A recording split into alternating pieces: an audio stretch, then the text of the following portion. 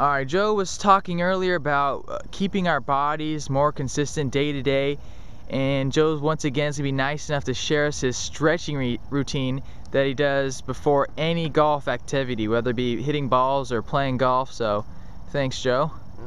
Yeah. Alright, I have issues for the long I'm tall, back pain. That's a problem if you don't stretch correctly, if you don't have your body in top shape. When I was younger, I would have a lot of back issues just going straight to the range and hitting balls. So before I go to the range, hit balls, before I warm up to play around, I like to stretch out my back. And the best way to do that, from what I've heard, and the best way that works for me, is to make sure your hamstrings are loose and ready to go, and that really helps the lower back. Takes the pressure off your lower back when you're playing golf.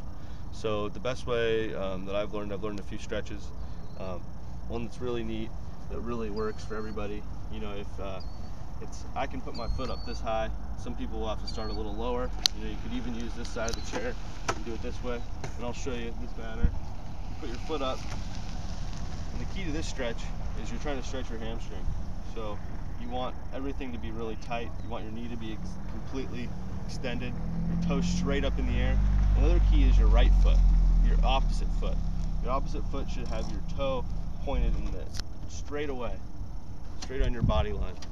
And that way it doesn't let you cheat through the stretch. What you do is you take your opposite hand to the leg that you have up, wrap the towel around their toe, hold it with the opposite hand. And what I like to do, there's a couple different things you can do. What I like to do first is I just pull back the toe and I hold it.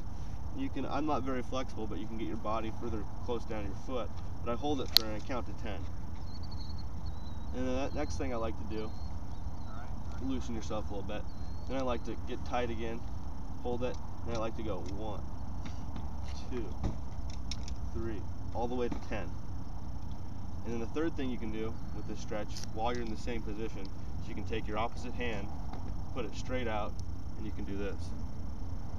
This is going to stretch a little bit part of your lower back while your hamstring is getting stretched as well.